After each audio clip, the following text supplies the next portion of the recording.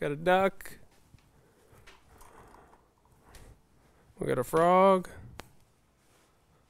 Looks like my AirPods are dying. All right. Cool, cool. Do. Are we live? We're live on this? On Your mic's off. Oh wait, I don't have the mic. That's you.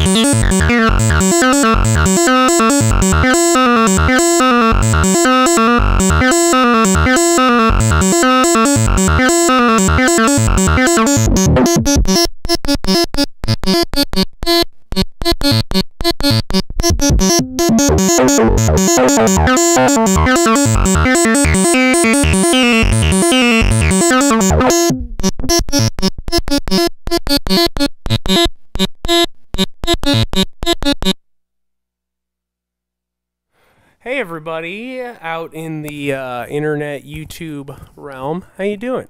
How's it going? It's your pal Wes from Perfect Circuit, and today we are playing around on live stream stuff. We're just messing around. We're having some fun. We're getting ready for the Make Noise live stream next week, which is going to be 7 days from now. So make sure to mark your calendars. And in the meantime, we're taking a look at the Herbs and Stones liquid foam here. This is one of my favorite little acid groove boxes on the market. But we're going to talk about it because this guy's a little weird here, and it doesn't really work like how you would think traditional acid synthesizers and sequencers work. So let's talk about it a little bit. Let's make some weird acid stones liquid foam here. You will notice that there are not a lot of controls for inputting, note or rhythmic values here. Instead, we've got two quirky little sequencers. We've got sequencer A right here and sequencer B. And they're both linked to this master clock up here, but in slightly different ways. So if we turn the master clock up, you'll see that sequencer A just starts spinning faster and faster. And that's because it is linked directly to the clock. So what it's going to do is that every time the clock pulse goes, it's going to, advance in a clockwise manner, just like that. And that's pretty easy, right? It just goes around, and it's fun. It's cool. But what does it put out, Wes? That's a great question, Wes. It actually puts out 5-volt gates. Everything on this synthesizer is going to put out 5-volt gates. And so combining them in different ways is what's going to generate our cool patterns here.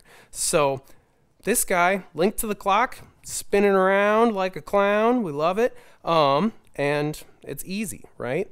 X and Y are the little modifiers for sequencer A. And what it can do is it can change the rotational direction of the sequencer here. So if we put this in here, or more like here, what it'll start to do is kind of like skip around and change the direction that the sequencer is going for just a moment in time. And if we start to stack that type of behavior, we can get really bizarre, not clockwise patterns here. And that's pretty cool. And that's what's going on with sequencer A. Now, sequencer B is just a little bit different. It's got a little bit of a different deal going on here. So sequencer B is linked to this really handy dandy LFO here. And it's a rectangle wave LFO, so you can kind of set, you know, how long the pulse width is. And this feeds directly into sequencer B. And depending on the pulse width and the available voltage of the LFO, when the clock pulse goes, it kind of cascadingly sends the gates through in a counterclockwise fashion, which is also kind of nifty. So both of our sequencers here linked to the clock, but in slightly different ways. They're all outputting 5-volt gates here. How are we going to turn this into kooky, fun acid sounds? Well, with a little bit of playful patching here, we can go into A, B, or C, and then I'm going to cut my mic off here so I'll explain what's going on before we do that. But A, B, and C are our gate inputs, okay? So we can take any of the gates coming out of these sequencers and combine them into A, B, and C. And we can get different intensities of gate, different lengths, and different combinations of you know, lengths and intensities, if you will. And those different combinations are going to generate different notes of different lengths and melodies. So for example, if you were to, you know, patch A in and B in and C here, let's just do this all. Boop, boop, boop, boop, boop. When A gets a gate, that's one note, right? Cool. When B gets a gate, that's a different note. When A and B together get a gate, well, that's a third note altogether. And so on and so forth. And what you end up generating here is some stuff that sounds like this.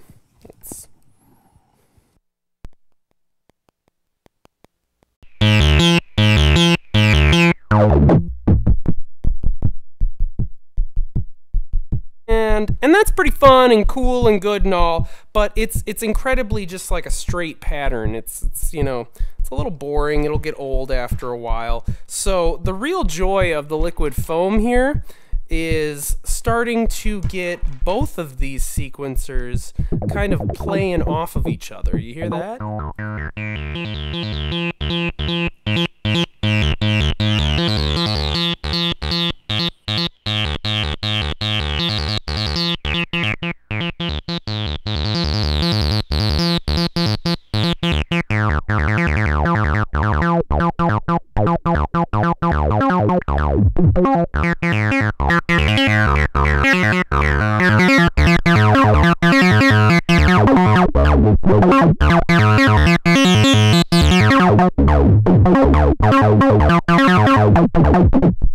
Okay, so yeah, and as you can see really quickly there, we got some super fast, fun acid patterns, and they are going to just continually generate new and different patterns because, you know, we've kind of got a little bit of a weird sort of patch going on here, and the LFO is going to introduce randomness every little here and there with how sequencer B is acting, and these X and Y, which are triggered from sequencer B, are going to add to that kind of kooky randomness there. So that's kind of the basis of how the liquid foam will start to generate patterns and make cool acid sounds, but that's probably not the coolest part about it, because what I think is the coolest part about it is that you can just continually start to build things on top of each other, and you never have to stop. I'm going to start jamming here in a few minutes after we cover a few more things, but you'll notice that I never fully unpatch anything when I'm playing with the liquid foam. I'll just change the order of gates and what's going on, you know, just mix things up, you know, change things around, and you'll instantly generate a new and fun acid rhythm, acid pattern there, and it never stops. The music never stops going. It never stops generating stuff. You might land on something that we do that. Let's talk about a few more things that the liquid foam's got going on here. Most is I like to treat it kind of like an accent. It inverts the shape of the envelope. So think if we've got an envelope going like this and it's a decay only envelope, you know, it's going to go like, pew, you know, it's just going to really quickly decay. And so inverting it will give that kind of a quick attack and then no decay. And this offset here says how much of that inverted wacky voltage hits this frequency modifier here. So let's kind of show that in action here. So if I put the frequency all the way down like that,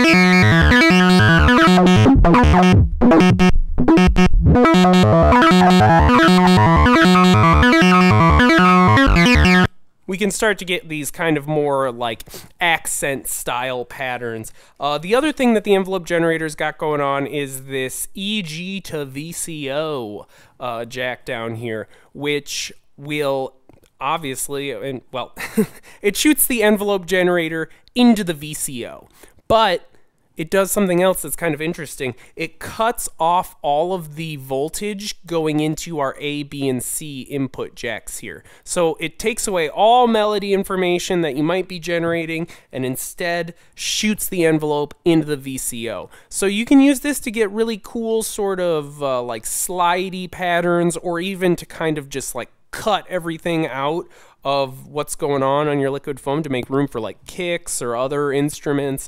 It's just kind of a handy little utility down there. And then the last few things we need to talk about on the liquid foam, since we spent so much time talking about how to generate wacky patterns, is let's talk about the actual sound of the device and how it makes different waveforms here. So we've got a pitch knob right here in the middle, and then we've got two sets of wave mixers here is what we've got going on. So I'm going to turn this on, and what we will see is on the far left of our, get out of here, cable. What are you doing? On the far left here, our wave is going to be a triangle wave. Do you see this cable? Just stay down there. All right, cool. So on the far left, this wave is going to be a triangle wave, and it's going to sort of mix all the way over to saw wave here. So let's take a listen to that. Right?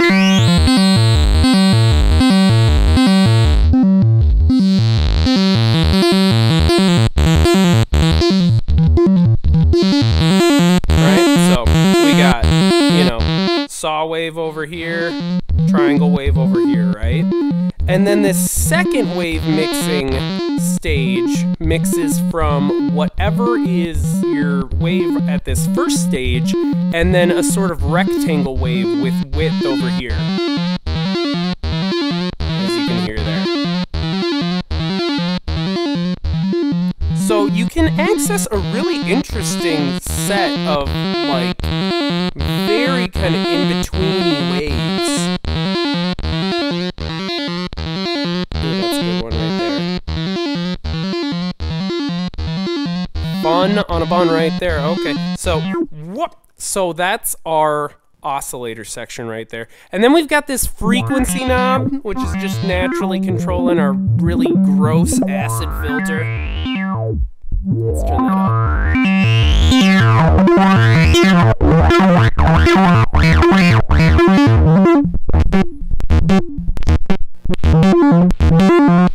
And then we've got this wonderful drive up here, which is just gonna drive your signal to all hot hell.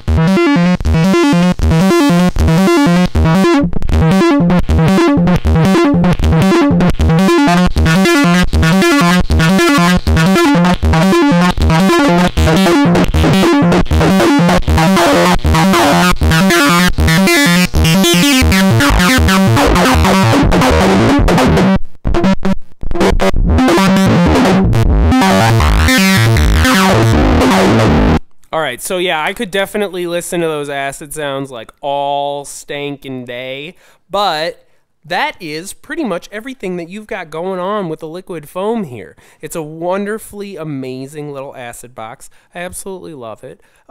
It's available as a standalone device like you see before you here. It's also available as a Eurorack module that's got a couple extra inputs and a couple extra outputs, and it's absolutely fun on a bun as a Eurorack module.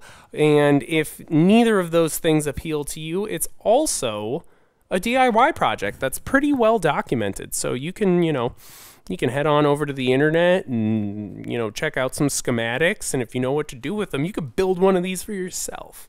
You do whatever you want. So, yeah, do we have any questions in the comments? Or any thoughts, questions, concerns, Friday feels, things of that nature? Or should I just start making horrible noises? Because I can do both.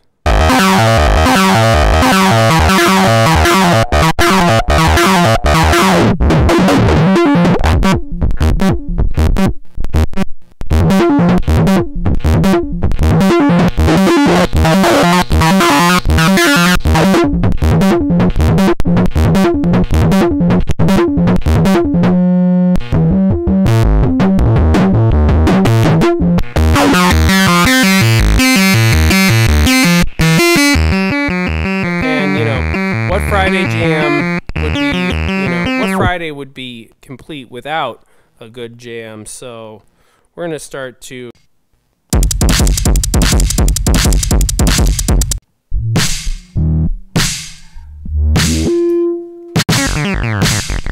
Alright, let's start this over. Let's get a good groove going.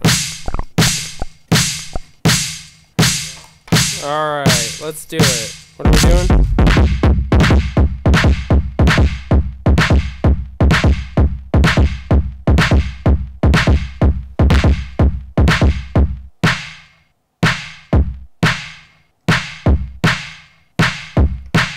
Alright, let's make a jam from scratch.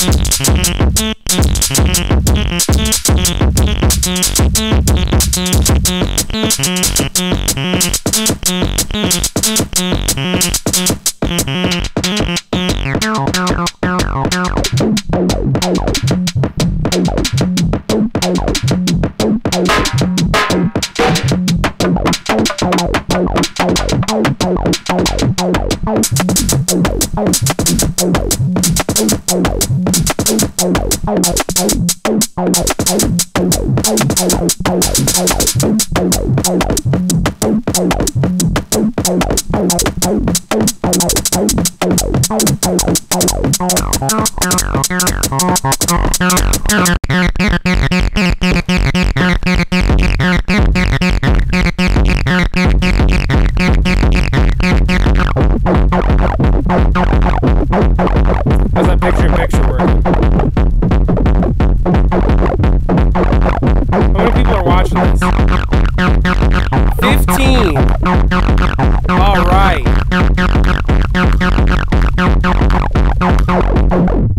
What time is it? Alright. Do we need to test anything else on this stream here? We're streaming?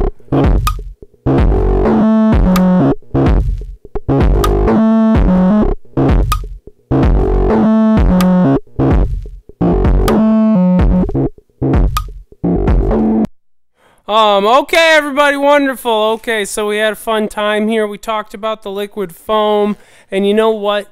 We tested out some fun streaming stuff. So I hope y'all had a fun time. Leave us some suggestions for what types of things you'd like to see on a Perfect Circuit TV, and you know what? We'll get around to it. We'll play around with some ideas, and maybe we'll have some friends come through here. Maybe we'll have a little bit more organized of a jam. But yeah, we hope that y'all have a great rest of your weekend, and make sure you check out some of our synth sale that is going till Sunday. It's our summer synth sale, so get on it, and we'll catch you next time. Stay sassy and synthy, and just stay happy, smiling. Cool.